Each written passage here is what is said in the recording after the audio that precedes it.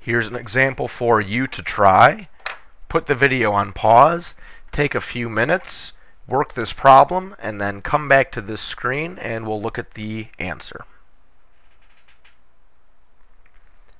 Okay, hopefully you chose to do factor by grouping because we have an expression with 4 terms.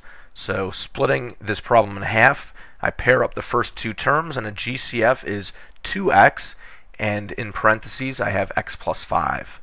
From the second set of terms, the last pair, I have pulled out as a GCF a negative 3, so that in parentheses I can get an x plus 5 to match with this x plus 5. And then we're ready to write the answer. X plus 5 is our first factor. 2x minus 3 is the second factor. Maybe this is an interesting time to point out this idea that of these 2 factors, it never matters the order that we have them. So if your answer is written with 2x minus 3 as your first factor and x plus 5 as the second factor, that's 100% acceptable.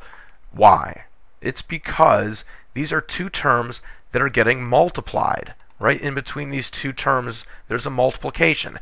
And multiplication is an operation that you can do in any order. 3 times 7 is always going to equal 7 times 3. 2 times 9 is always 9 times 2. So the fact that these are 2 terms that are getting multiplied means they can be in any order. Either factor can be first. When I say x plus 5 is the first factor, that's just because it's written first here, not because it has to be written first. Either order. Okay, here's another example. 4 terms, so it's going to be factor by grouping. This has, well, a little of an interesting twist to it, so we'll just see what happens. We'll split this problem in half, and from the first pair, we're looking for the GCF. We can't do too much with a 2 and a 3 as these coefficients, so the best we can do is just take 1x from each term. So we have 1x in front of parentheses.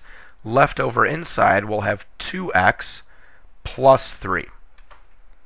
Okay, this second pair, the positive 2x plus 3, thinking about a GCF, there isn't one. We can't divide anything evenly from 2 and 3, and when it comes to the variables, we don't have a variable in this last term, so we're not able to take a variable from both terms. So we don't really have a GCF. So I'm just going to put those terms, the 2x plus 3, in parentheses.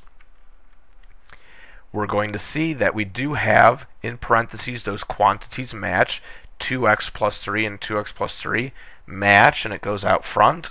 Hopefully you're catching on to this idea that if we're taking a factor away and it looks like we're not leaving anything behind, there really still is a 1 as a factor left behind. So in this set of parentheses, we need to have x plus 1. This plus 1 is, of course, absolutely important. So the 2x plus 3 match one factor. Our second factor is made up of leftovers. And if we don't see a leftover, we know there's a 1. One thing that you could do at this stage right here, where we're thinking about what is the GCF and we don't see one, for some people it's helpful to just put a 1 out in front. And again, if it's helpful, we do it. So if you get to this situation and you feel like this is something that could be helpful for you, when we look at this back pair and we don't see a GCF, let's just put a 1 out front because it's helpful. It's helping us to remember that there needs to be a 1 showing up in our factor down here. So when we put a 1 there, you can see we've got the 2x plus 3, and the leftovers are x and a positive 1, so we have x plus 1.